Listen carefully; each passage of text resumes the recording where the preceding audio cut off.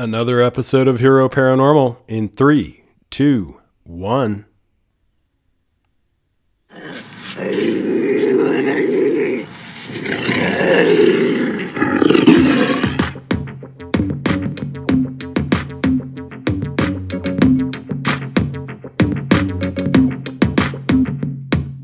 Come blast off in my time machine.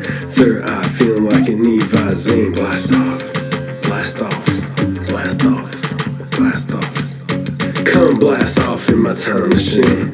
Third eye feeling like an Visine. Blast off, blast off, blast off. Blast off on another episode of Hero Paranormal Podcast. I am Ryan, the original outlaw of the airwaves, bringing you this podcast just south of Area 51, La Madre Mountain at the base of it, coming to you live and direct. And joining us from South Carolina, Kendall Whelpton, the director of photography, among many other things, on a project called The House in Between. The project is available on Amazon. I have to say it hits on so many areas that have similarities to locations I'm fascinated with, like Shapeshifter Territory in northeastern Utah, or Sedona, Arizona, Kanab, Utah, Four Corners, Shiprock, etc. The film delves 10 times deeper than anything I've seen on the subject matter, and does so in a very professional, not hyped, not dramatized way. Kendall is owner and founder at Robot Ninja Media, director of photography at Pilgrim Media Group, and has rocked the paranormal world, in my opinion, with the veracity, honesty, transparency, and video evidence caught in a long-term project now available on Amazon. And worth watching. I know I'm going to watch it many, many times. Kendall, the paranormal pursuer, achiever, man, you made me a believer. Welcome to the Hero Paranormal Podcast. Hey Ryan, how's it going? It's going great. Man, you were director of photography on the project, and also the illustrations were great. I have to say, epic job there. There's so much that is going on in this. I want to be fair and say, how did you get involved in this, and what were your thoughts? Yeah. So, a few years back, I started Robot Ninja Media, which is a production company. My wife Farah and I started. We wanted to start doing documentaries and branded content. For many, many years, I've been doing some documentary TV for other companies, and kind of wanted to branch out and start spreading my wings a little bit.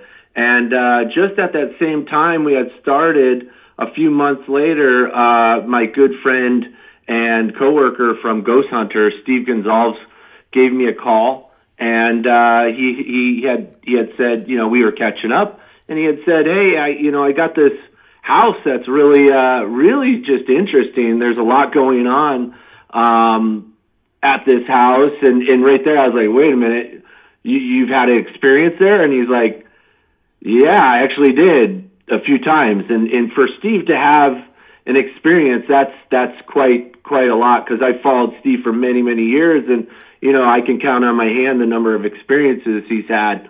And his credibility in the paranormal field just speaks numbers here. And so I said, let's do it.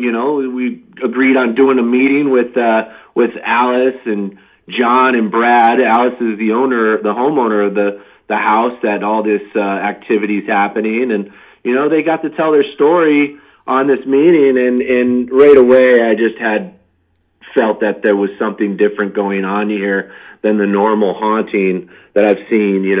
Ryan, I've been part of probably 700 investigations in my career as director of photography for Ghost Hunters and Ghost Brothers and Ghost Hunters Academy, and this house had something different to it. It was just different, and that's shortly after our phone call. Steve and I dove head first into the project, and we really just started getting the ground shoot ready, and the documentary kind of started after that phone call. It is so cool. With that statement enclosed, I'm like, the reality of this, it brings up so many questions. Okay, the opening scene is something of just atypical. I mean, it's a door opening in perfect light, no strings, mirrors, smoke, etc. The real deal, raw footage right out of the gate, no BS. And then in the film, these people that you wouldn't expect to be, speaking this way of the home, as if it was a living entity in ways that are telling. One man says, I believe there's something that lets you know it's there. Another says, it really grabbed me. It's got its hooks into me. And I think it's Alice, the woman who was in the home, said she just wanted a kind of a simple existence. And the house reminds me a lot of, not to go on a separate direction, a lot of a home I had to leave, but yeah, I get it. She had the house subcontracted, if I'm not mistaken, and I think that goes to show it really doesn't matter the age of the home. A memory that was beyond wild was the deadbolt in the door. Like I said, I have so many questions, but going back to the particular instance, this could be more of an area type of a haunting, correct? Yeah. So, you got multiple things that are happening here. A decade worth of investigation at the house from John and Brad, and, a compilation of all their evidence. And you gotta scratch your head at some of this evidence because, it's plain as day, like you said. It's just there. And, it's really great evidence. The house is interesting. It's an A-frame structure. It's beautiful in the day. You drive up and, there's flowers and trees and, the house is just, you pull in and it just feels great. You just want to go right in and, you get in there and it's different inside. Alice's decoration, it's really homey, and she's got personal pictures from people that she's worked with over the years, and there's a lot of really meaningful artwork, and everything's got a story or a meaning to it. And the house itself was built in the 90s. It's Alice's dream home. She had it built from scratch.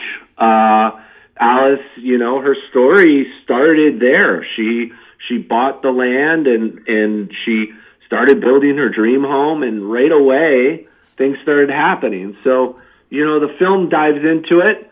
What is it? Is it the land?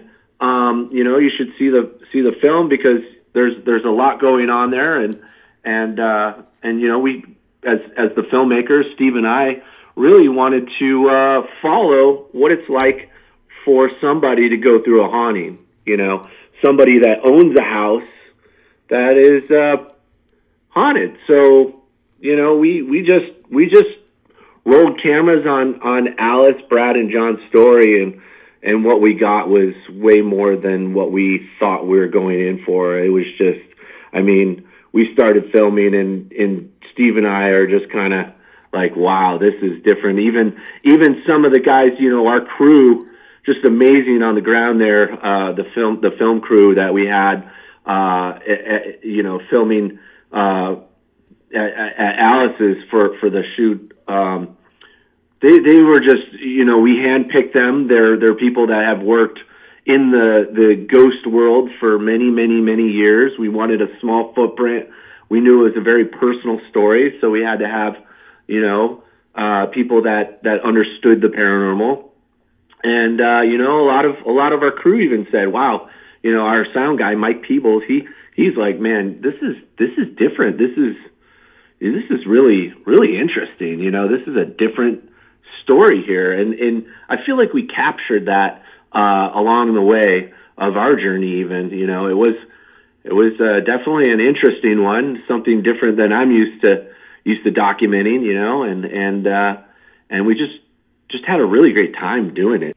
Yeah, it is epic movie, sir. And Alice, I like that she said the house had a lot of activity and she just kind of made peace with it until about 2011. And without getting into much of the movie, can you just kind of explain how there was a research, or what pushed her out of the home?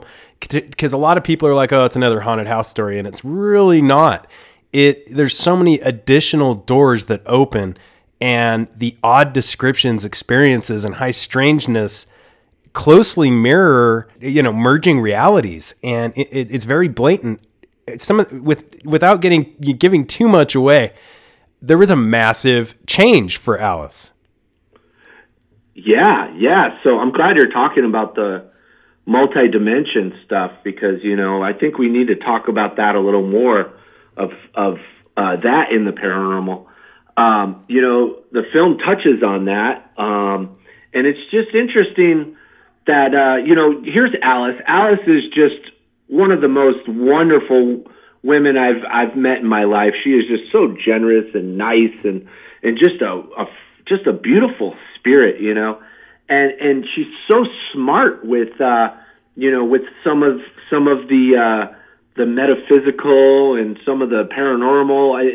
It kind of took me back how well knowledge she is with some of these theories on some of multidimensional and alien and UFO and it just. I think her experience that she had made her do a deep dive into what she experienced. So she read up on everything she possibly could just to kind of figure out what happened to her. She had this profound experience. I mean, everything was good in the house. She lived in the house. We can say that she moved out after this experience. It was major. I mean, she built her dream home and basically was so scared of what happened to her on one particular night. She just had to leave. She had to leave, and she wanted to know what it was that happened to her. She just wants to make sense of it all. And I don't blame her. I mean, you think about it. Put yourself in Alice's shoes. Here you are. You spend all this money on a house. It's your dream home. You're living in it. You have all your stuff in there. Every day you kind of experience these strange things, but you kind of shrug it off. And then all of a sudden you have this major event happen that's super paranormal, and that's it. You're done. You leave your house. And, it's sad. It's not right. As Steve and I, the filmmakers, we're deeply, deeply invested in Alice's story, Alice's case. We wanted to bring her answers, so we got professionals. We got some of the best professionals to look at some of the things that they captured over the years. We really wanted and needed to, our main focus is the filmmakers to get Alice answers and, to try to get Alice to move back in the house. And, the journey was definitely an eye-opener for Alice as the documentary unfolded, and us as the filmmakers, because, this documentary, we kind of followed it like a detective story. We really just took every lead or every avenue and kind of said, "Wow, this is the most accurate that we believe." So that's kind of what made the movie there.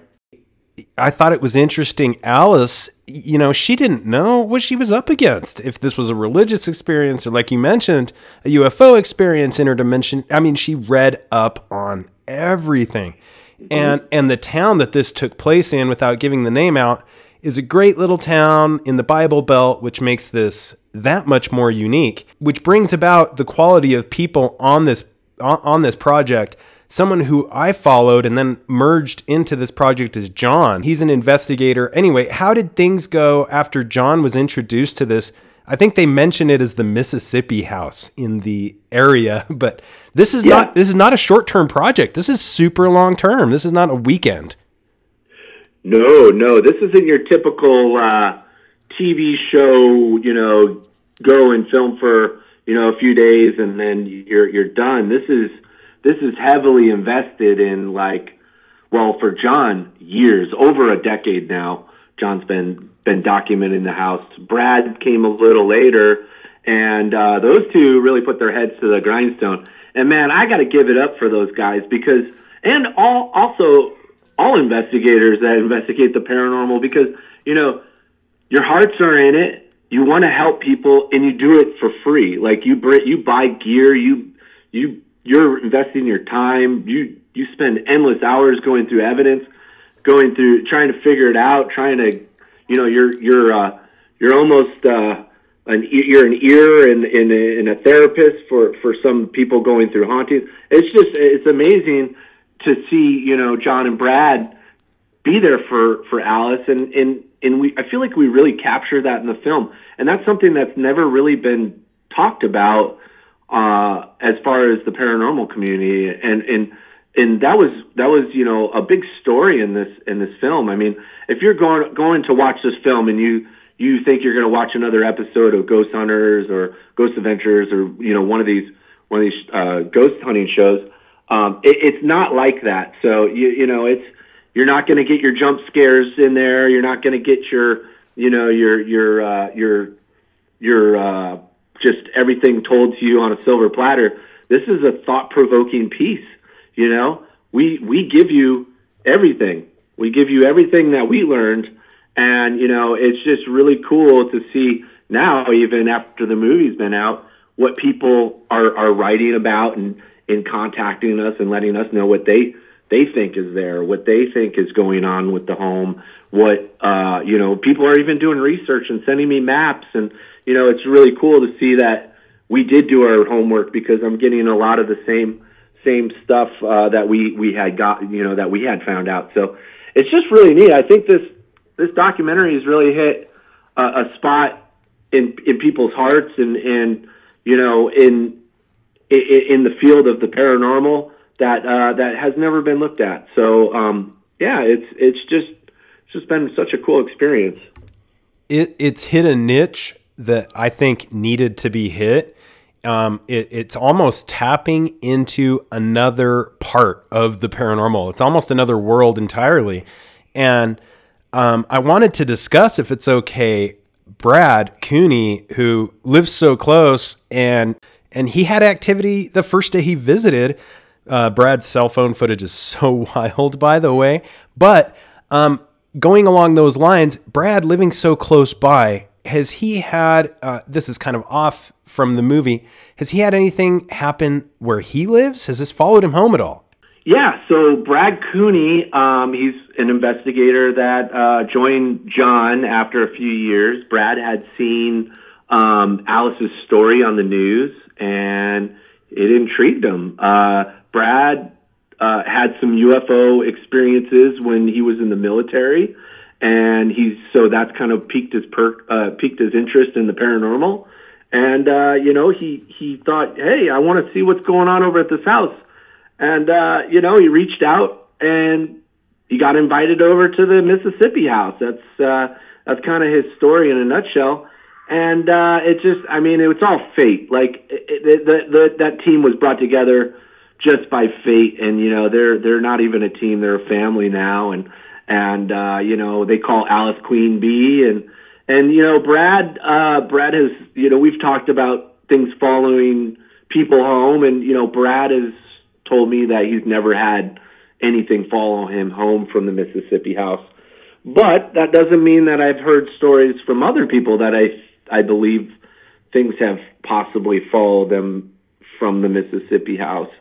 It's hard to tell because it's all, personal experiences. We like to document the experiences on camera when we can, and when we do, that helps a lot because that brings a lot more credibility to things. So, the story's evolving here. Things are still happening after the documentary. And it's just, the Mississippi house, there's something going on there, and it's just mind-boggling multiple layers of things happening. You know, when I first started hearing about this house from Steve, Brad, John, Alice, it reminded me a lot of something that a case or a location that I'm deeply interested in, and that is the Skinwalker Ranch. Mm-hmm. I just, you know, I heard the story about Skinwalker Ranch probably 10, 12 years ago, and ever since then, I was hooked on anything Skinwalker just from the stories. And this is the first time that I've heard of possible UFO activity happening in a location alongside ghosts. And that's really what kind of got my radar going off with how different this case is, and how different, you know, the experiences of what's going on at this house. Yes, and that is very, very interesting. I thought something very similar. I absolutely love that area of Utah that you mentioned, and I thought it was really interesting that you used something that I've used in the past and others, the trigger objects. You know, we put out everything from apples to sandwiches to, you know, things for them to play with them. Oh my gosh, here I am calling them them. Yeah, it's just, you know, and this was also done in the film. Something similar. I think you guys went every extent. You went, you had contractors, electricians, etc., go to the extent of checking the house, and man, you had an experience yourself with the trigger object. I don't want it, but like, holy cow. Yeah. I was intrigued by the way the guys answered. Very interesting. You mentioned the investigators.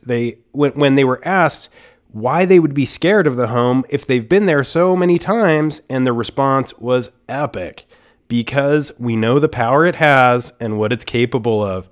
They just took it to the next level, bringing, in my opinion, where it went, the direction. They didn't hoard it for themselves. Other people were brought into the mix, and I think that's important. Who called the shots, or did that just kind of naturally happen? You know, so I got to give credit to Alice. Alice, for, you know, off camera before the documentary, she brought in some people that checked the level of her house many years before, when, you know, some of these things were moving. And, you know, Alice kind of was asking about certain people that, you know, she really wanted to talk to. And, you know, for the documentary, Steve and I, we brought in, you know, the professionals. We got, Steve landed the interview with Dr. Dye, and you know, Michael Denon was somebody that Alice had read his book and was deeply interested in, from his take on paranormal, and you know, just having these experts come into the home and take a deeper look at what's going on. You know, you got to find out what it is, and you know, if it is a faulty light switch, or if it's, you know, a broken step, or if it's you know, some kind of, maybe there's chemicals in the house. You know, Steve and I went in and did an extensive search on the home, and we really want to find out what's going on so we can bring that piece to Alice. You know, that's the number one goal. And if we found out, I mean, I'll tell you here, Ryan, you know, Steve and I didn't know what we were getting into. We started the documentary, and it was just kind of like, well, you know, we don't know Brad, Alice, and John. We have a good feeling about them, but, you know, we're going to have to do our homework once we get there. And you know, the first day of filming, you know, we got there, boots on the ground. Steve and I had to do a sweep of the house to make sure, you know, there's no funny business going on, because that's Steve and I's credibility. Here we are, we're about to invest our time and resources and efforts and, you know, no sleep, everything that goes into filmmaking for the next few months, if not a years, you know. And we want to know what's going on in the house. And if that is true, we are going to tell that story. So, we did our sweep of the house, and, to our surprise, there was no wires.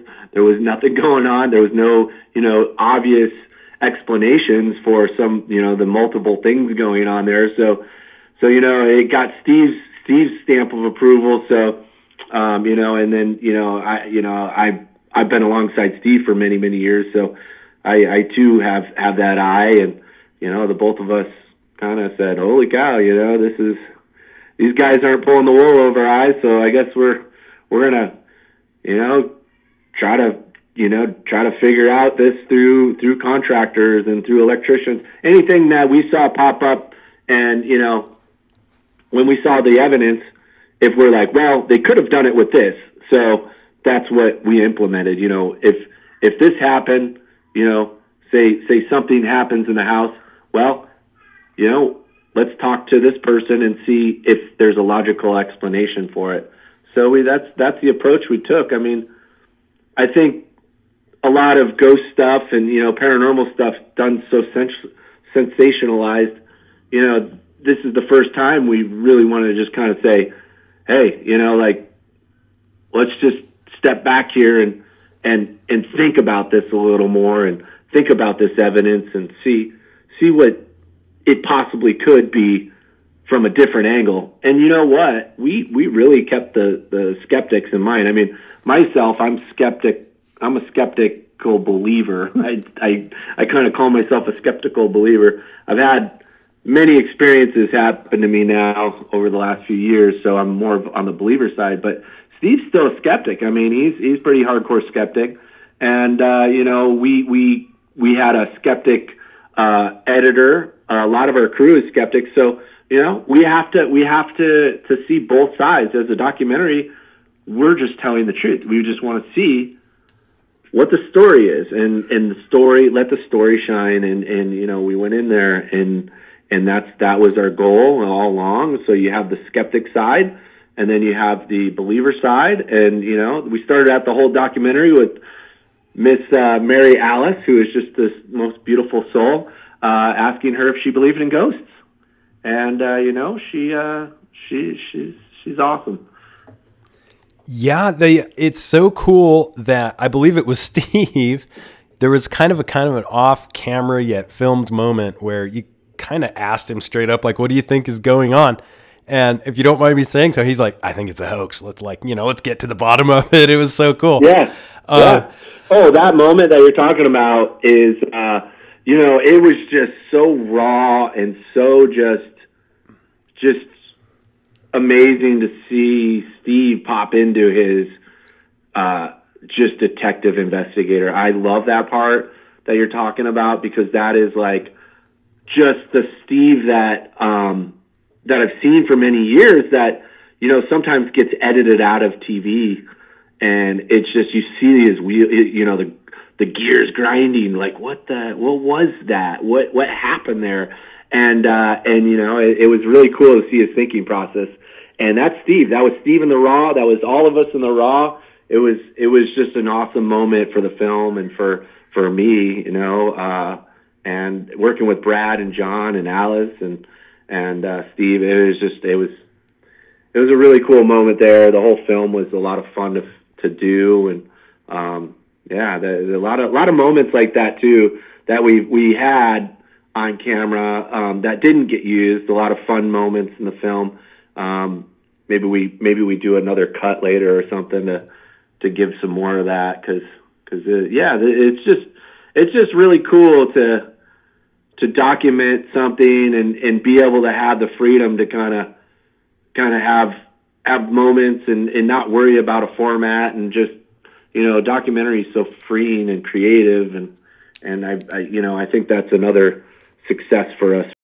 Yeah, the lengths that you went, like you mentioned, you got scientists involved. You were looking at water aspects, underground moving water. I mean, marine dinosaurs found in the area. You definitely didn't leave any stones untouched. Perhaps there's more to it. And an older lady, without going again, it's so hard not to give too much away. She lived nearby. Yeah. She saw something similar. Let's just say similar, a light that was bright as the sun. Do you think these large deposits of possible energy or the past historical evidence with the land could have more to do with all this than everything else, in your opinion? I guess it's a hard question, but what do you personally think, Kendall? That's a very good question. So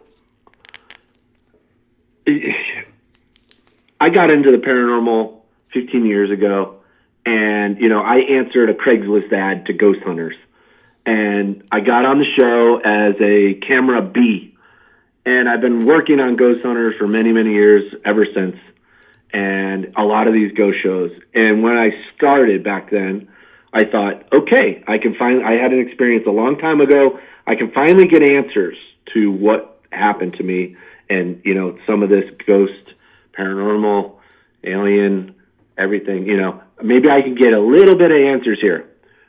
No, that is not the case. And along with this house, it's opened up more questions than I've gotten answers. Because what happens is you get one thing that you get a slight answer for, and then bam, okay, there's another thing that just happened, and now I got to go down this rabbit hole and try to figure that out. So for me personally, at this house, there's so many things going on. There's so many possibilities. If I were to step back and look at it all, I really think that there's a possibility of multidimensional stuff happening at the house.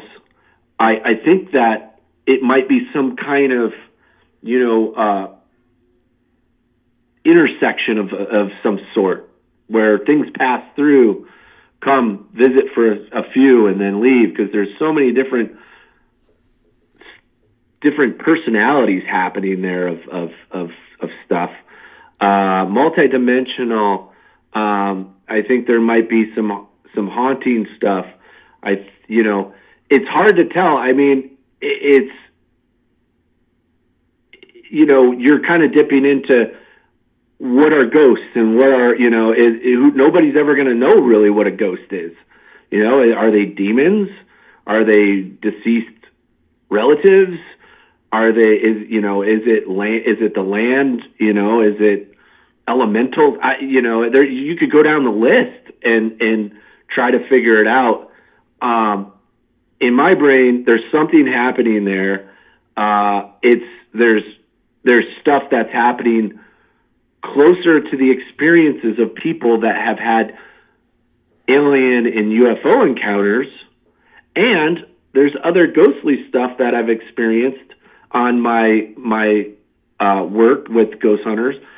So I think there's two things, maybe three things happening at the house, and it might be some kind of land. I mean, we found information on the land. There's definitely stuff underneath the house that could be used as a conduit.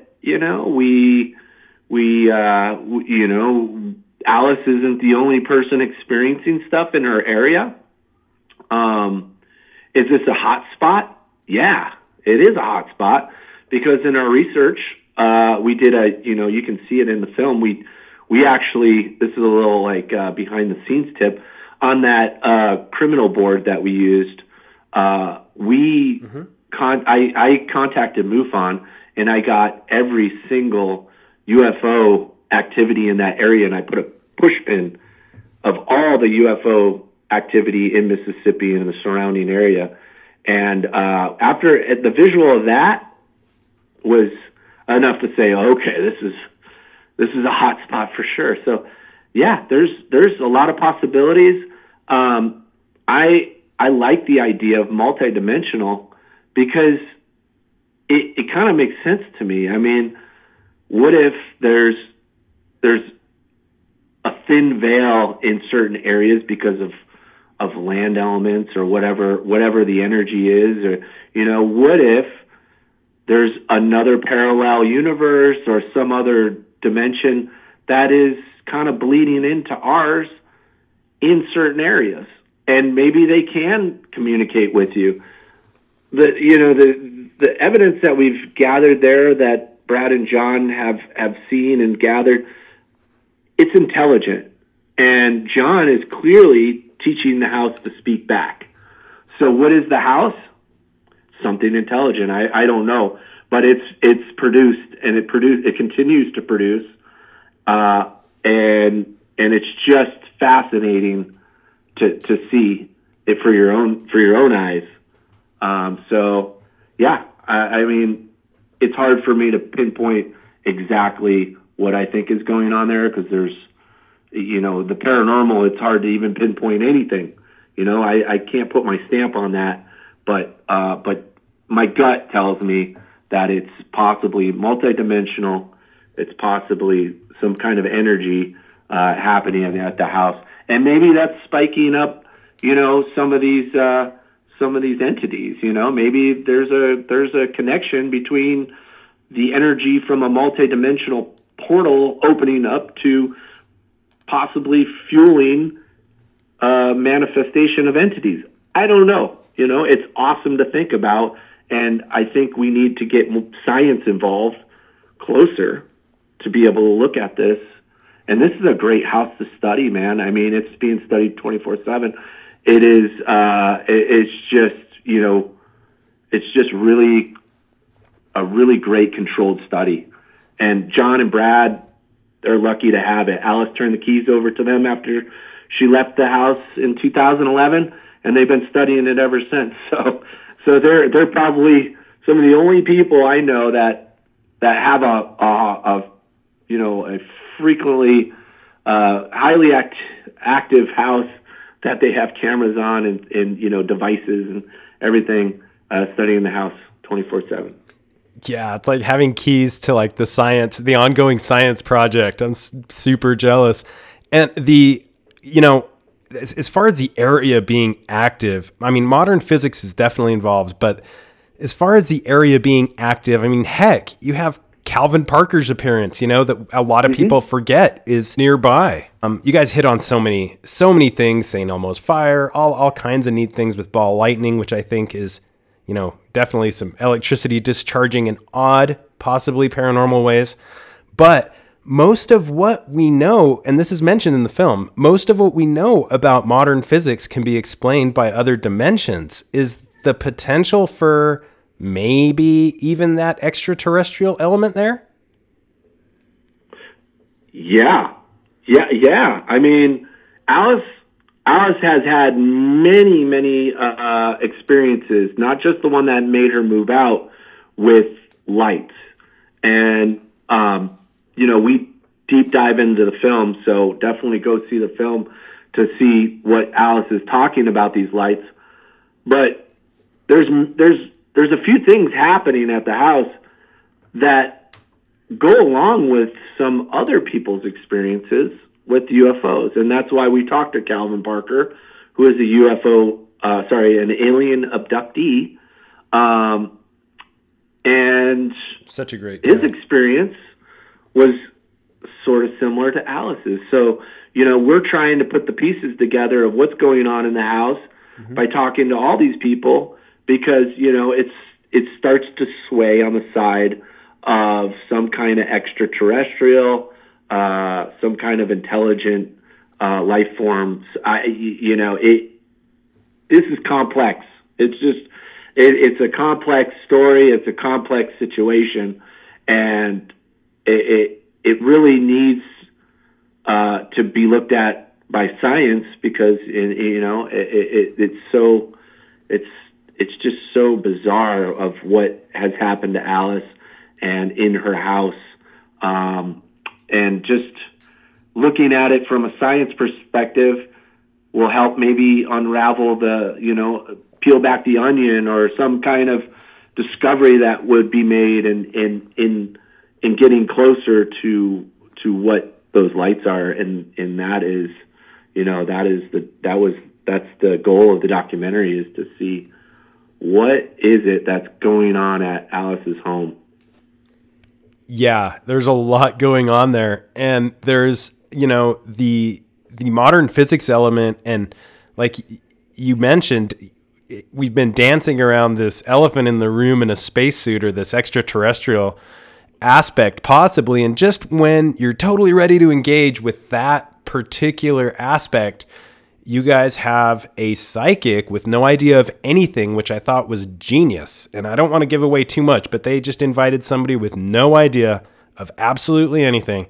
And where it went from there, whoa, issues with possible precognitive intelligence and it manifesting in dreams. And it gets deeper than that. Did you guys have any personal experiences with any precognitive intelligences like that psychic did when she arrived at the house?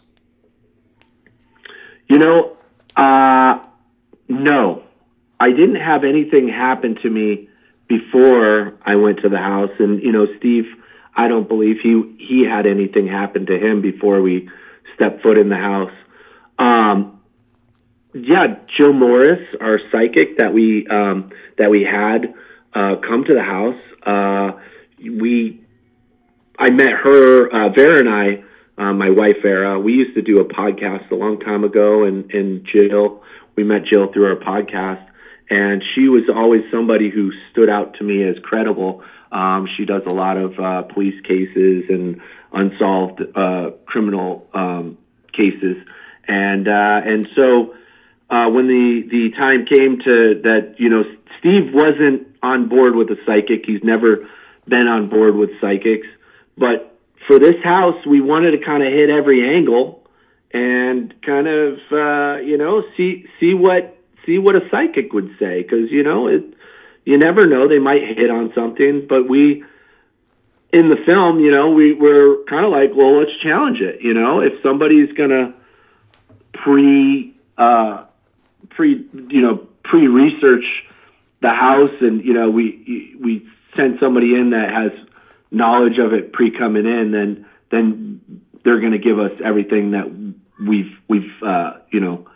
they see online, or that they've heard about the house. So before the film, we actually had those guys take a lot of their stuff down, because we knew that we were going to have people coming in, and we didn't want anybody to pre-research anything about the house. We wanted people coming in with zero knowledge of where they're going, and that was the case for our psychic, Jill.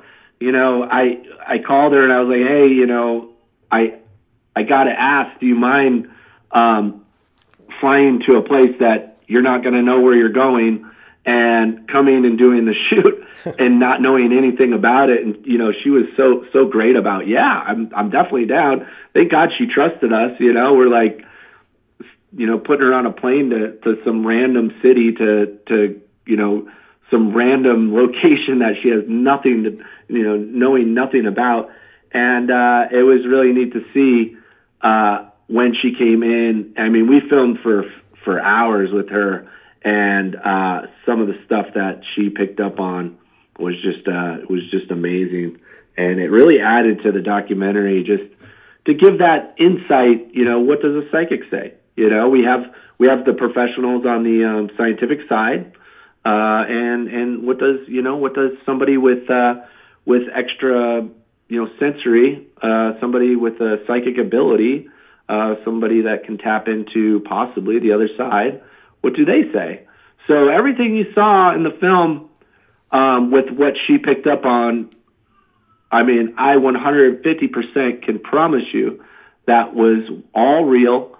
We never gave her any kind of clues, any kind of information. I mean, you could see her face when she's like, we just kind of took her from the airport. She landed. She got in a car. Our producer, Paul, picked her up and filmed her. And she got to the house. I'm ready. I'm waiting for her outside. She gets out of the car, walks in the house. She doesn't know whether to ring the doorbell or not. She meets Alice for the first time. I mean, that you just don't do that in production. It's just so, you never know what's going to happen. And that's kind of how we took this doc. It was fly by the seat of your pants. And that was kind of challenging, and it is really cool to see how that turned out and how well that turned out. And it was really neat that it ties in with the rest of the story. And really, I mean, this house, or this energy gave it to us, because, I mean, the whole story just unfolded for us really well.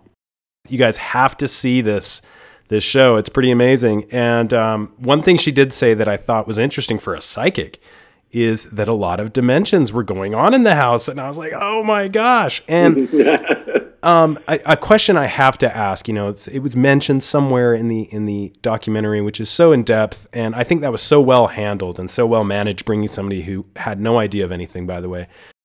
There were some questions being asked about another fire, and a fire detector went off in the home, first time ever.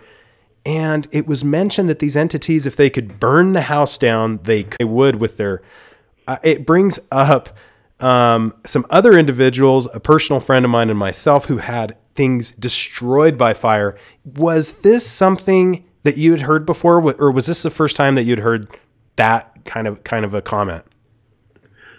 Yeah, not to spoil the film too much, but yeah, what you're talking about there, that moment was a first for us. The events that happened in that moment have never happened before that, and until this day have not happened again. I mean, I check in with Brad, John, and Alice all the time, and they tell me, you know, what's happening in the house still, and that event still has not happened. So that was a one-off event at that time, and you know, we took it serious. That is a serious piece of knowledge or you know, advice that the psychic Jill Morris had given Alice. And we took it serious. Alice actually bought, you know, extra cameras and extra, you know, some fire prevention pieces for the home after that, because, you know, that's kind of a big deal. You somebody tells you they want to burn down your house, you kind of take that serious, whether it's a ghost or a human, you know.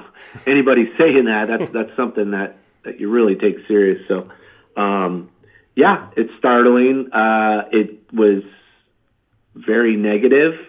And that goes along with the multiple things or personalities coming through there. You know, a lot of the stuff in the house is very, very nice and what do I want to say? Just very, very caring. You know, you get that, but every once in a while you'll get something that has a little negativity to it, and that's what the psychic was picking up on. So well documented, so well made, such an epic film. And the footage, you guys, I want to talk about it, but I just can't. You have to see it. It's stuff that will blow your mind. And I can't thank you enough for coming on the podcast, Kendall. Where can people keep up with what you're doing, keep up with the project, purchase the movie? I wouldn't rent it, I'd buy it. And anything else you have going on? Yeah, so the movie is available on 26 different video on demand platforms. So anywhere you can rent movies, you can rent this. You can even rent this in video stores. Believe it or not, there's some video stores still around. You can get that there. You can get it on bestbuy.com. But the best place to get it, and yeah, you're right, you should buy it because, you know, I've watched it many, many times, and, you know, we made the movie. It's something that you're going to want to watch just over and over again to actually see different angles of it. You know, I'll give you a little flip tip. We left some stuff in there, little cookies for you of what could be paranormal. We don't know. And we left that in there for you. So you might see that on a second watch or a third watch. So it's a fun movie to watch. And yeah, you can buy that on iTunes. You can get it on let's see here. It's on iTunes. It's on Google Play. It's on go to thehouseinbetween.com. That's thehouseinbetween.com, and we have all the links and everywhere you can watch it. And if you're wanting to watch it overseas, the best place to catch that is on Vimeo, the Vimeo on demand spot there. But thehouseinbetween.com is the best place to check it out and see where you can watch it. And then also, sign up, because we will keep you involved in if, we do a part 2, or, we got some t-shirts and some hats and stuff for sale in the store. It's a little community right now of a lot of people chiming in on our message board of what's going on in the movie and stuff. So it's fun. Facebook, you can follow The House in Between on Facebook, Instagram. So you can find us everywhere. We're out there. The movie is a fun watch. I think you guys will like it if you're into the paranormal, or even if you're not into the paranormal. It's a good movie to watch with, even with your family. So that's a movie you can watch with your kids and your young ones and stuff. So and as far as future projects, my wife Farrah Whelpton and I are working on some stuff that is going to be fun, and hopefully, right now we're all on lockdown, so once it's safe to go out and start working again, we'll start working on these future projects here. So I'd love to give a shout out to Vera, my wife. She was my rock in helping make this film. She's one of the producers on the film, and she did such a phenomenal job helping craft some of the segments in the film, and she was such a major force in this. Steve, just awesome co-director with me. Alice and Brad and John, just awesome people to work with. Just everybody that came into the house for this film, I love to give a shout out to. It's just such a unique experience. It was amazing to work with all these different people and just have the kind of love and care that they gave us when we came in. I mean, they opened their hearts to us and in telling their story, and that really made all the difference on camera. So, just there's so many people to thank for this. Corey Frost, our amazing editor, Joe Miller, our sound designer. Just so many people to thank, and go ahead and check out the film. Go to our website, thehouseinbetween.com. And the website is so cool because, like you said, all the links are active and swiftly will take you to however you want to watch it. Anyway, I'm so glad you all did the project. It's amazing. And I have to agree with you. Your wife, I think she did the illustrations, which were so cool. Yeah, you're right. She did. That's awesome. Yeah. Man, I can't wait to keep in touch with you and the project. And I can't thank you enough for coming on. Take care, Kendall, and talk soon, I hope. Hey, thanks, Ryan. I really appreciate it. This was fun.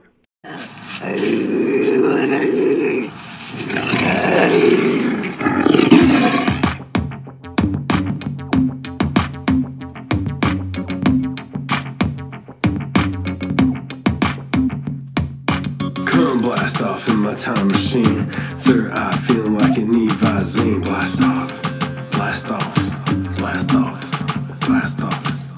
Come blast off in my time machine. Third eye feeling like it need Visine. Blast off, blast off, blast off, blast off. Come blast off in my time machine. Third eye feeling like it need Visine. Blast off, blast off, blast off, blast off. Look, Visine for the third eye. It's levels and you can catch me where the birds fly. Blast off in the time machine, blowing on that light green straight line of beams. Beezy, take it easy what they tell me. Boy, I'm so deep, not even Lucifer can help me. And I'm going so hard, not even Lucifer can stop me. Talking bitches, Somali, Maserati, paparazzi. I'm going kamikaze as soon as a nigga trip. Two-step, I do mines like this. DeLorean, historian, her story, and we partying back to the future like Michael J. Fox. I throw that car, she feel some type of way. She hot, but it ain't gonna change a thing with this pimpin'. I ain't with that simping. Can't you see we on a mission, baby? Come blast off in my time machine. Third eye feeling like it need Visine. Blast off, blast off, blast off, blast time machine. Third eye feeling like an E-Visine. Blast off, blast off, blast off, blast off.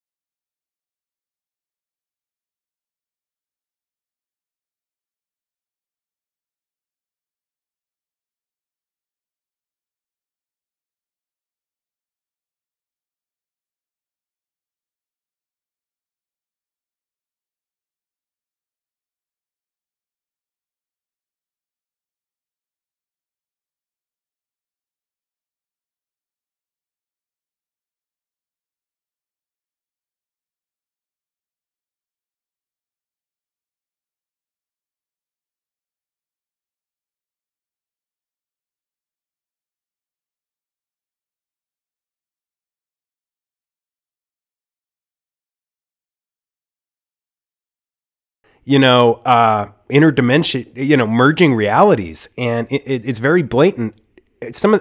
Without giving too much away, there was a massive change for Alice. Yeah. So I'm glad you're talking about the multi-dimension stuff, because, I think we need to talk about that a little more of that in the paranormal. The film touches on that. And it's just interesting that, here's Alice. Alice is just one of the most wonderful women I've met in my life. She is just so generous and nice and just a beautiful spirit, and she's so smart with, with some of the metaphysical and some of the paranormal.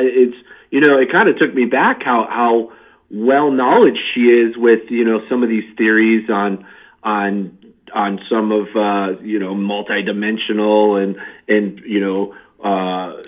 alien and UFO and I think her experience that she had made her do a deep dive into what she experienced. So she read up on everything she possibly could just to kind of figure out what happened to her. She had this profound experience. I mean, everything was good in the house. She lived in the house. We can say that she moved out after this experience. It was major. I mean, she built her dream home and basically was so scared of what happened to her on one particular night. She just had to leave. She had to leave. And she wanted to know what it was that happened to her. She just wants to make sense of it all. And, I don't blame her. I mean, you think about it, put yourself in Alice's shoes. Here you are, you spend all this money on a house. It's your dream home. You're living in it. You have all your stuff in there. Every day you kind of experience these strange things, but you kind of shrug it off.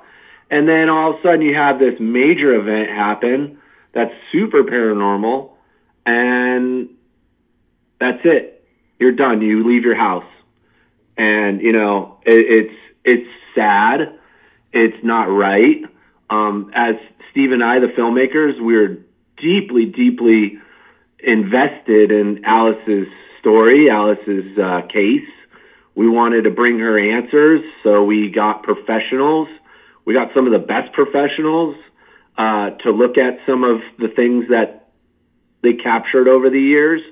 We really wanted and needed to, our main focus is the filmmakers to get Alice answers and, to try to get Alice to move back in the house. And, the journey was definitely an eye-opener for Alice as the documentary unfolded, and us as the filmmakers, because this documentary we kind of followed it like a detective story. We really just took every lead or every avenue and kind of said, "Well, this is the most accurate that we believe." So that's kind of what made the movie there. Yeah, and I thought it was interesting. Alice, she didn't know what she was up against. If this was a religious experience or, like you mentioned, a UFO experience, interdimension. I mean, she read up on everything. Mm-hmm. And the town that this took place in, without giving the name out, is a great little town in the Bible Belt, which makes this that much more unique. And which brings about the quality of people on this project. Someone who I followed and then merged into this project is John, and he's an investigator. Anyway, how did things go after John was introduced to this? I think they mention it as the Mississippi House in the area, but this is not a short-term project. This is super long-term. This is not a weekend. No, this isn't your typical TV show. Go and film for a few days and then you're done. This is heavily invested in, for John, years, over a decade now. John's been documenting the house. Brad came a little later, and those two really put their heads to the grindstone. And man, I got to give it up for those guys because, and all investigators that investigate the paranormal, because your hearts are in it.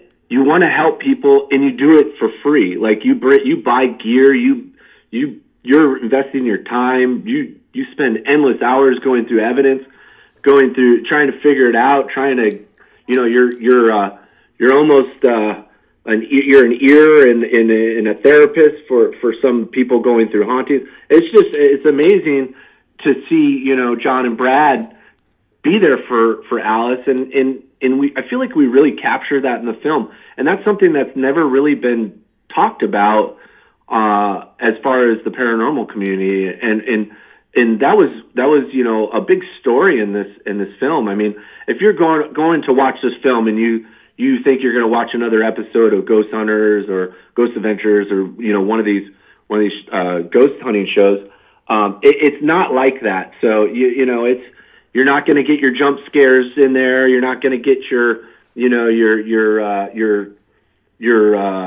just everything told to you on a silver platter. This is a thought-provoking piece. We give you everything.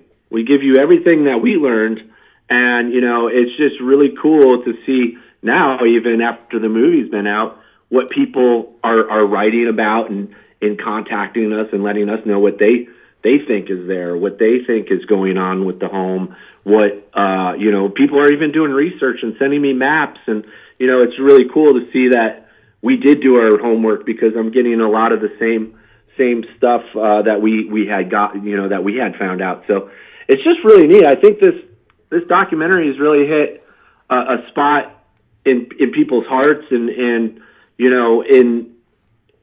the field of the paranormal that has never been looked at. So it's just been such a cool experience. It's hit a niche that I think needed to be hit. It's almost tapping into another part of the paranormal. It's almost another world entirely.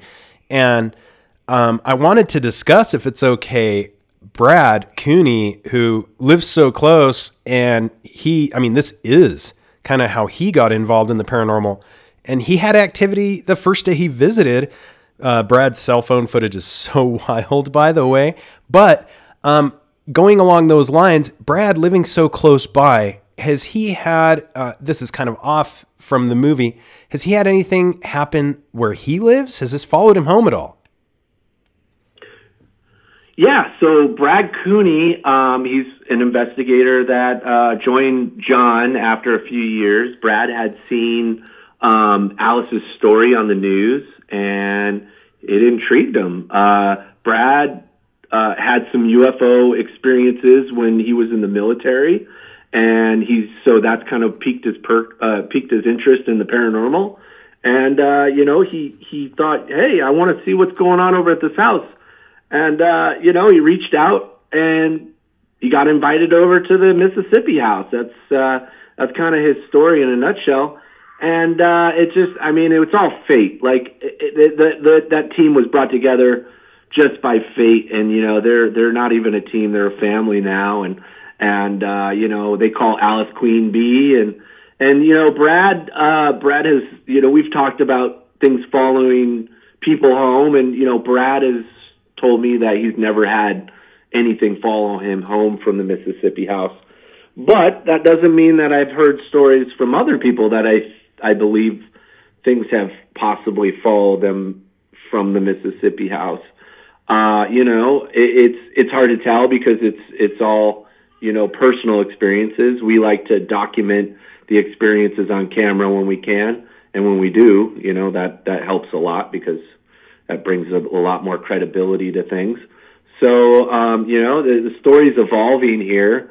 Things are still happening after the documentary. And it's just, you know, the Mississippi house, there's something going on there, and it's just mind-boggling, the multiple layers of things happening.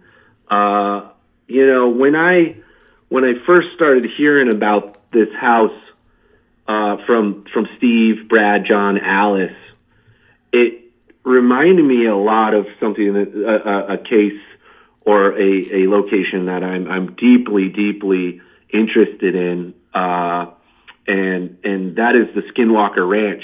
Mm-hmm. I just, you know, I heard the story about Skinwalker Ranch probably 10, 12 years ago, and ever since then, I was hooked on anything Skinwalker just from the stories. And this is the first time that I've heard of possible UFO activity happening in a location alongside ghosts.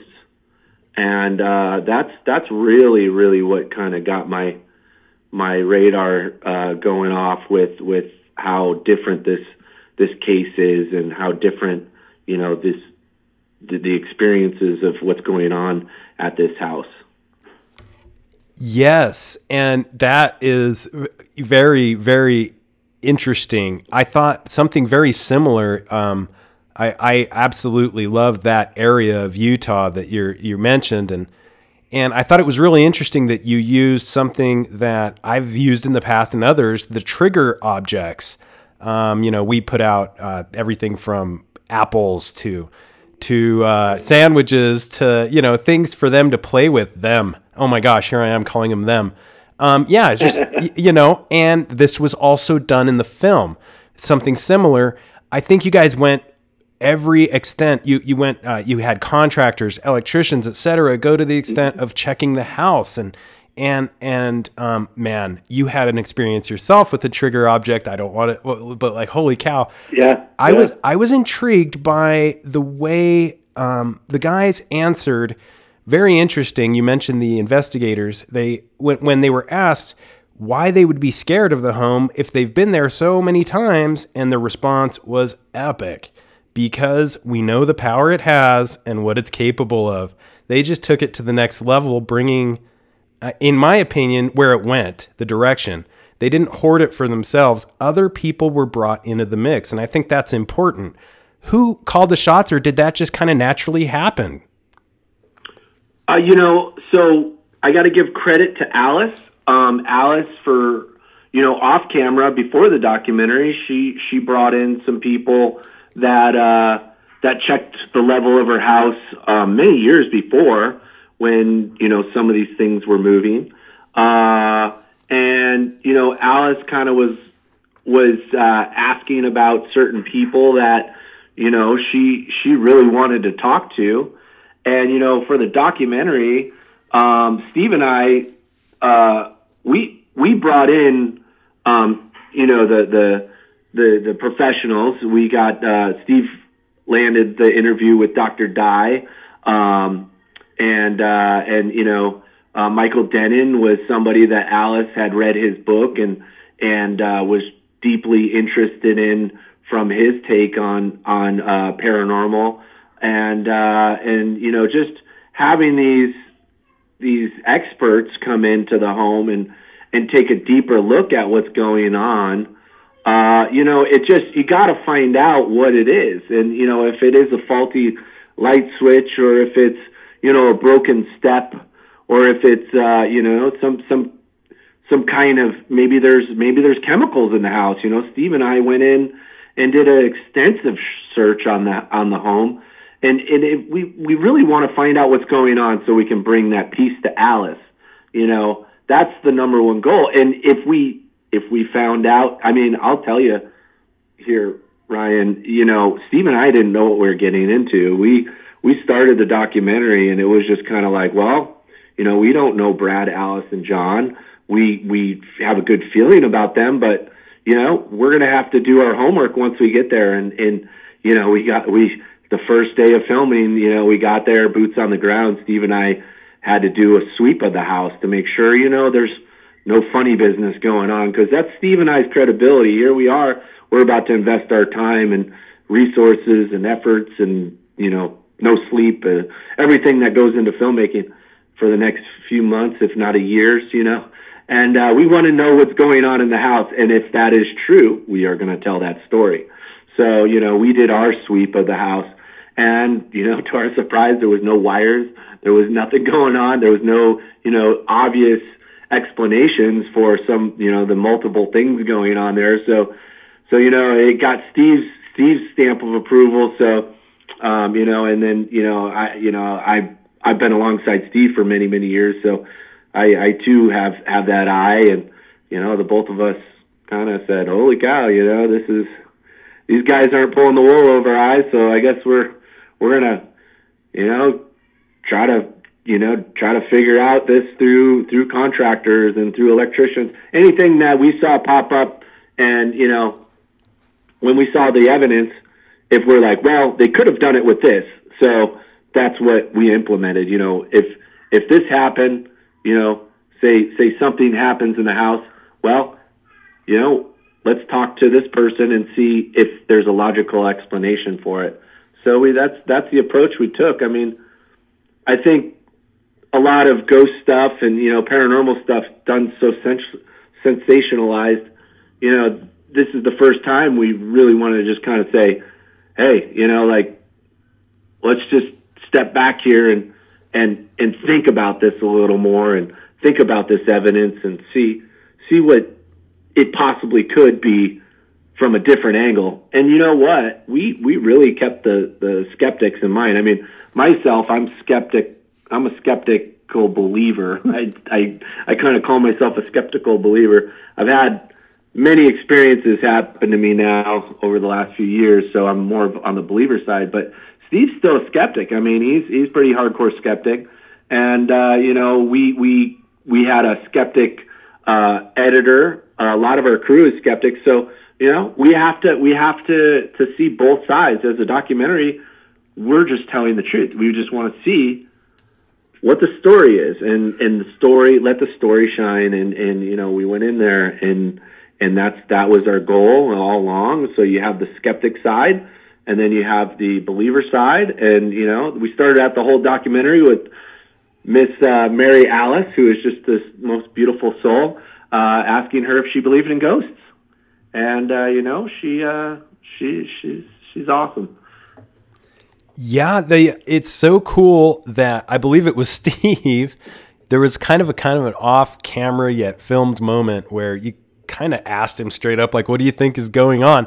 And if you don't mind me saying so, he's like, I think it's a hoax. Let's get to the bottom of it. It was so cool. Yeah. Oh, that moment that you're talking about is, it was just so raw and so just amazing to see Steve pop into his, just detective investigator. I love that part that you're talking about, because that is like just the Steve that I've seen for many years that, sometimes gets edited out of TV, and it's just, you see his wheel, the gears grinding, like, what was that? What happened there? And it was really cool to see his thinking process.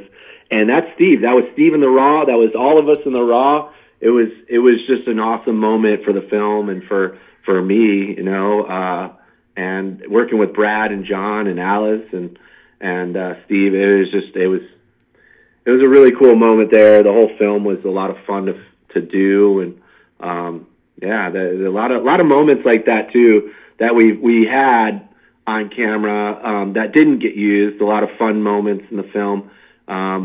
Maybe we do another cut later or something to give some more of that, because it's just really cool to document something and be able to have the freedom to kind of have moments and not worry about a format, and just, documentary is so freeing and creative, and I think that's another success for us for this.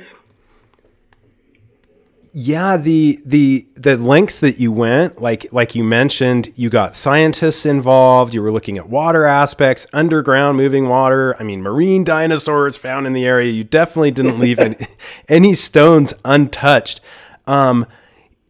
Perhaps there's more to it. And an older lady, without going again, it's so hard not to give too much away. She lived nearby. Yeah. She saw something similar. Let's just say similar, a light that was bright as the sun. Do you think that personally, obviously physics are involved, there's more to it, and the recreations that you did showed that this is far beyond anything that humans could do, in my opinion.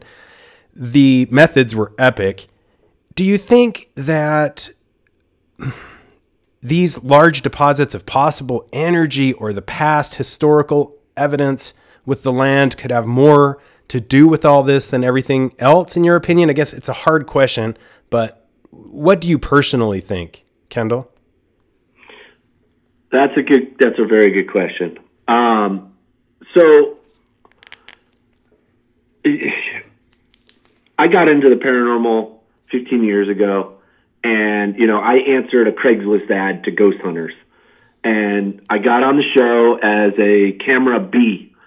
And I've been working on ghost hunters for many, many years ever since, and a lot of these ghost shows. And when I started back then, I thought, okay, I had an experience a long time ago. I can finally get answers to what happened to me, and, some of this ghost, paranormal, alien, everything, maybe I can get a little bit of answers here.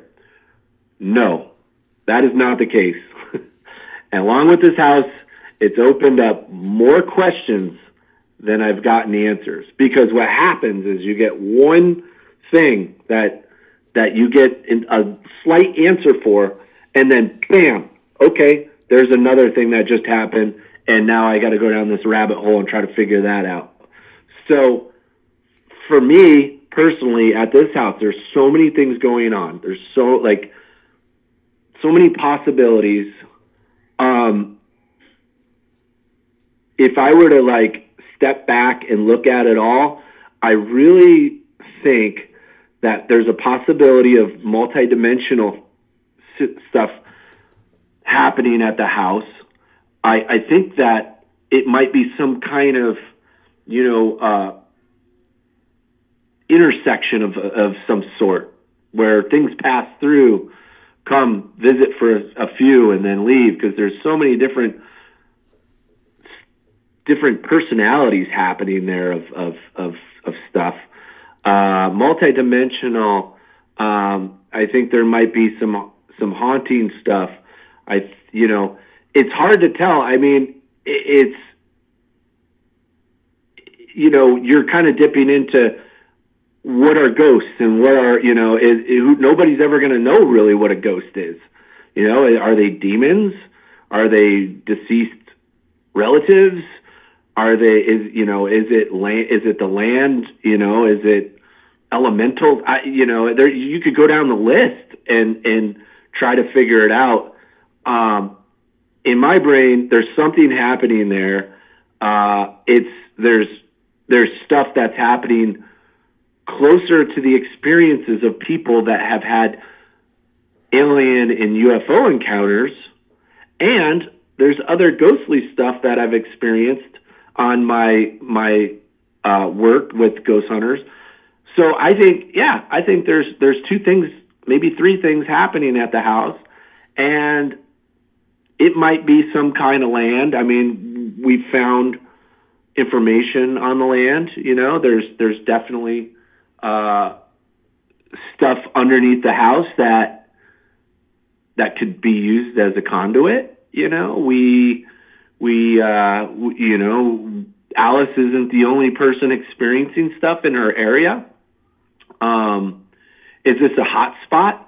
Yeah, it is a hot spot, because in our research, we did you know, you can see it in the film. We actually, this is a little like behind the scenes tip on that criminal board that we used.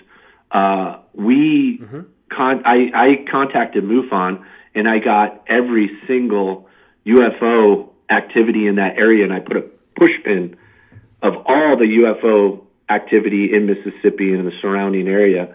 And after the visual of that was enough to say, okay, this is a hot spot for sure. So yeah, there's a lot of possibilities.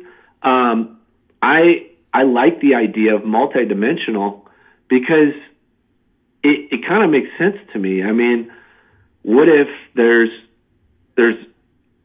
a thin veil in certain areas because of land elements or whatever the energy is, or, you know, what if there's another parallel universe or some other dimension that is kind of bleeding into ours in certain areas, and maybe they can communicate with you.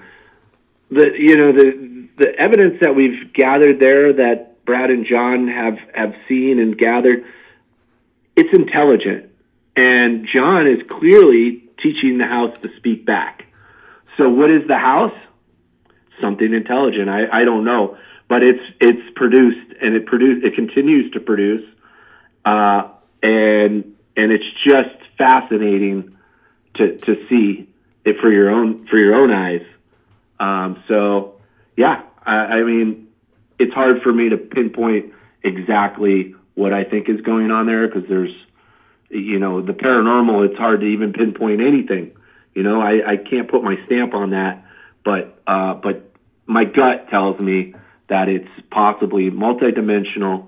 It's possibly some kind of energy happening at the house, and maybe that's spiking up, you know, some of these entities. You know, maybe there's a connection between the energy from a multidimensional portal opening up to possibly fueling manifestation of entities.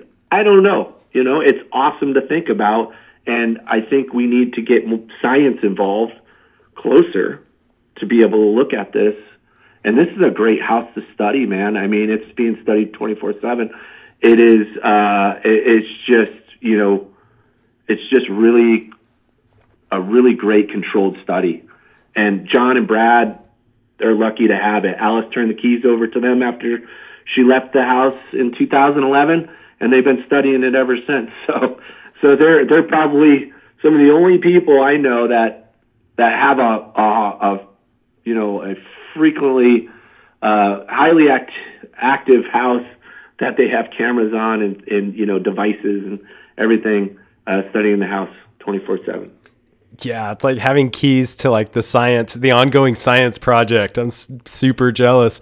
And you know, as far as the area being active, I mean, modern physics is definitely involved, but as far as the area being active, I mean, heck, you have Calvin Parker's appearance, you know, that a lot of people forget is, you guys hit on so many things, St. Elmo's fire, all kinds of neat things with ball lightning, which I think is, you know, definitely some electricity discharging in odd, possibly paranormal ways.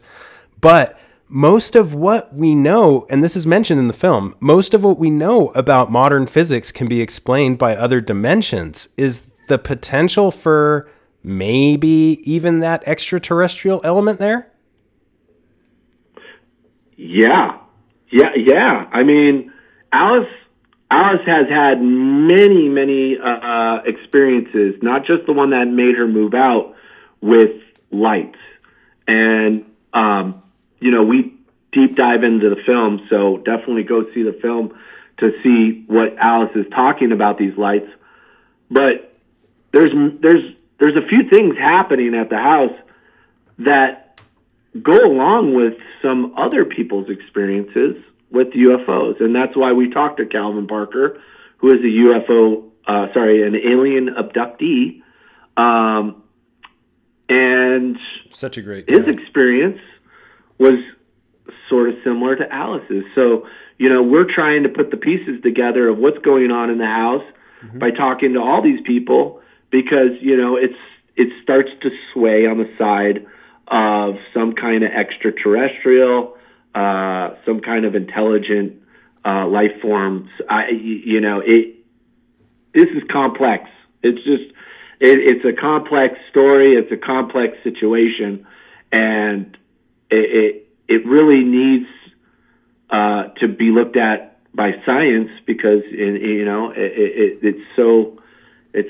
it's just so bizarre of what has happened to Alice and in her house, and just looking at it from a science perspective will help maybe unravel peel back the onion, or some kind of discovery that would be made in getting closer to what those lights are. And that is, that's the goal of the documentary, is to see what is it that's going on at Alice's home. Yeah, there's a lot going on there. And there's, the modern physics element. And like you mentioned, we've been dancing around this elephant in the room in a spacesuit, or this extraterrestrial aspect possibly. And just when you're totally ready to engage with that particular aspect, you guys have a psychic with no idea of anything, which I thought was genius. And I don't want to give away too much, but they just invited somebody with no idea of absolutely anything. And where it went from there, whoa. So to be completely true with this is, she found objects leaning up. Anyway, I guess they call it precognitive intelligence, could be at work in this area or in this home. Did you guys have any personal experiences with any precognitive intelligences like that psychic did when she arrived at the house? No, I didn't have anything happen to me before I went to the house. And, Steve, I don't believe he had anything happen to him before we stepped foot in the house. Jill Morris, our psychic that we had come to the house. I met her, Vera and I, my wife Vera. We used to do a podcast a long time ago, and Jill. We met Jill through our podcast, and she was always somebody who stood out to me as credible. She does a lot of police cases and unsolved criminal cases. And so when the time came to that, Steve wasn't on board with a psychic. He's never been on board with psychics. But for this house, we wanted to kind of hit every angle and kind of, see what a psychic would say. Because, you never know, they might hit on something. But in the film, we were kind of like, well, let's challenge it. If somebody's going to pre-research the house, and we send somebody in that has knowledge of it pre-coming in, then they're going to give us everything that they see online, or that they've heard about the house. So before the film, we actually had those guys take a lot of their stuff down, because we knew that we were going to have people coming in. And we didn't want anybody to pre-research anything about the house. We wanted people coming in with zero knowledge of where they're going, and that was the case for our psychic, Jill. I called her and I was like, hey, I got to ask, do you mind flying to a place that you're not going to know where you're going, and coming and doing the shoot and not knowing anything about it? And, she was so great about, I'm definitely down. Thank God she trusted us. We're like, putting her on a plane to some random city to some random location that she has nothing to, knowing nothing about. And it was really neat to see when she came in. I mean, we filmed for hours with her, and some of the stuff that she picked up on was just amazing. And it really added to the documentary, just to give that insight. You know, what does a psychic say? You know, we have the professionals on the scientific side, and what does somebody with extra, sensory, somebody with a psychic ability, somebody that can tap into possibly the other side, what do they say? So everything you saw in the film, with what she picked up on, I mean, I 150% can promise you that was all real. We never gave her any kind of clues, any kind of information. I mean, you could see her face when she's like, we just kind of took her from the airport. She landed. She got in a car. Our producer, Paul, picked her up and filmed her. And she got to the house. I'm ready. I'm waiting for her outside. She gets out of the car, walks in the house. She doesn't know whether to ring the doorbell or not. She meets Alice for the first time. I mean, that you just don't do that in production. It's just so you never know what's going to happen. And that's kind of how we took this doc. It was fly by the seat of your pants. And that was kind of challenging, and it is really cool to see how that turned out and how well that turned out. And it was really neat that it ties in with the rest of the story. And really, I mean, this house or this energy gave it to us, because, I mean, the whole story just unfolded for us really well. Yeah, it's almost like the house is almost kind of telling and I'm glad that you said that, it was being taught to speak, because it's kind of true. It's really telling a story. And wow, without going into detail about her arrival at the house, you guys have to see this show. It's pretty amazing. And one thing she did say that I thought was interesting for a psychic is that a lot of dimensions were going on in the house. And I was like, oh my gosh. And a question I have to ask, it was mentioned somewhere in the documentary, which is so in depth. And I think that was so well handled and so well managed, bringing somebody who had no idea of anything, by the way. But there were some questions being asked to that individual, and at a different part. And there was a fire detector. There were some questions being asked about another fire, and a fire detector went off in the home, first time ever. And it was mentioned that these entities, if they could burn the house down, they would. I'm sorry. If they could burn the house down, they would with their. It brings up some other individuals, a personal friend of mine and myself, who had things destroyed by fire. Was this something that you had heard before, or was this the first time that you'd heard that kind of a comment? Yeah, not to spoil the film too much, but yeah, what you're talking about there, that moment was a first for us. The events that happened in that moment have never happened before that, and until this day have not happened again. I mean, I check in with Brad, John, and Alice all the time, and they tell me, what's happening in the house still. And that event still has not happened. So that was a one-off event at that time. And, we took it serious. That is a serious piece of knowledge or advice that the psychic Jill Morris had given Alice, and we took it serious. Alice actually bought extra cameras and extra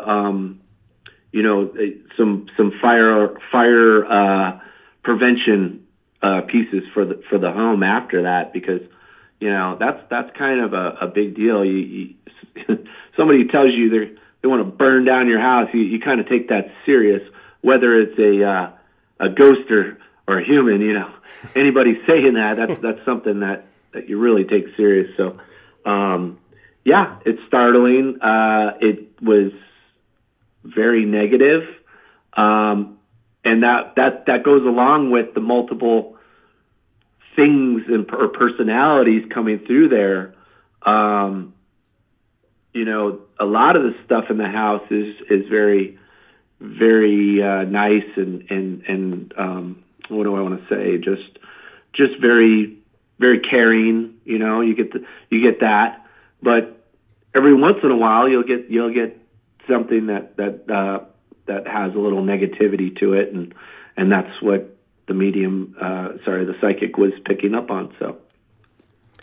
So well documented, so well made, such an epic film. And the footage, you guys, I want to talk about it, but I just can't. You have to see it. It's stuff that will blow your mind. And I can't thank you enough for coming on the podcast, Kendall. Where can people keep up with what you're doing, keep up with the project, purchase the movie? I wouldn't rent it, I'd buy it. And anything else you have going on? Yeah, so the movie is available on 26 different video on demand platforms. So anywhere you can rent movies, you can rent this. You can even rent this in video stores. Believe it or not, there's some video stores still around. You can get that there. You can get it on bestbuy.com. But the best place to get it, and yeah, you're right, you should buy it because, you know, I've watched it many, many times, and, you know, we made the movie. It's something that you're going to want to watch just over and over again to actually see different angles of it. You know, I'll give you a little flip tip. We left some stuff in there, little cookies for you of what could be paranormal. We don't know, and we left that in there for you. So you might see that on a second watch or a third watch. So it's a fun movie to watch, and yeah, you can buy that on iTunes. You can get it on let's see here. It's on iTunes. It's on Google Play. It's on go to thehouseinbetween.com. That's thehouseinbetween.com, and we have all the links in everywhere you can watch it. And if you're wanting to watch it overseas, the best place to catch that is on Vimeo, the Vimeo on demand spot there. But thehouseinbetween.com is the best place to check it out and see where you can watch it. And then also, yeah, sign up because we will keep you involved. And if, you know, we do a part 2 or, you know, we got some t-shirts and some hats and stuff for sale in the store. You know, it's a little community right now of a lot of people chiming in on our message board of what's going on in the movie and stuff. So it's fun. Facebook, you can follow The House in Between on Facebook, Instagram. Yeah. So you can find us everywhere. We're out there. The movie is a fun watch. I think you guys will like it if you're into the paranormal, or even if you're not into the paranormal. It's a good movie to watch with, even with your family. So that's a movie you can watch with your kids and your young ones and stuff. So yeah. And as far as future projects, my wife Farah Whelpton and I are working on some stuff that is going to be fun, and hopefully, you know, right now we're all on lockdown, so you know, once it's safe to go out and start working again, we'll start working on these future projects here. So yeah, I'd love to give a shout out to Vera, my wife. She was my rock in helping make this film. She's one of the producers on the film, and she did such a phenomenal job helping craft some of the segments in the film, and she was such a major force in this. Steve, just awesome co-director with me. Alice and Brad and John, just awesome people to work with. Just everybody that came into the house for this film, I love to give a shout out to. It's just such a unique experience. You know, it was amazing to work with all these different people and just have the kind of love and care that they gave us when we came in. I mean, they opened their hearts to us and in telling their story, and that really made all the difference on camera. So, you know, and just, there's so many people to thank for this. Corey Frost, our amazing editor, Joe Miller, our sound designer. Yeah, just so many people to thank. And yeah, go ahead and check out the film. Go to our website, thehouseinbetween.com.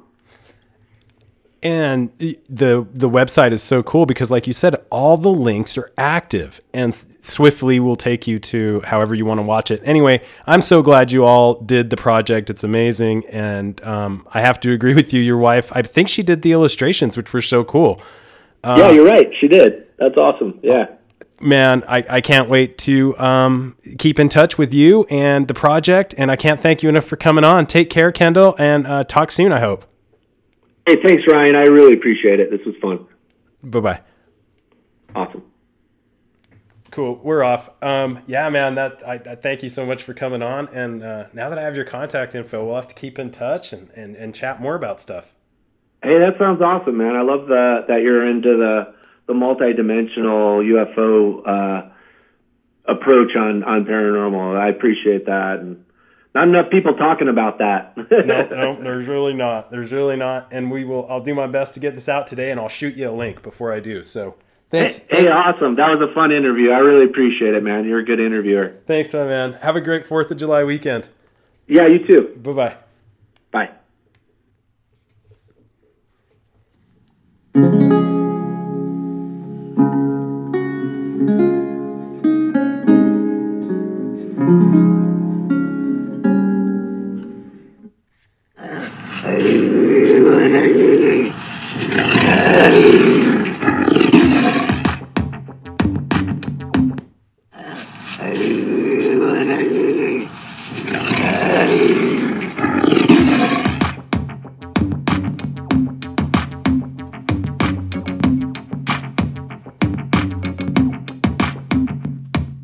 Come blast off in my time machine. Third eye feeling like an Visine. Blast off, blast off, blast off, blast off. Come blast off in my time machine.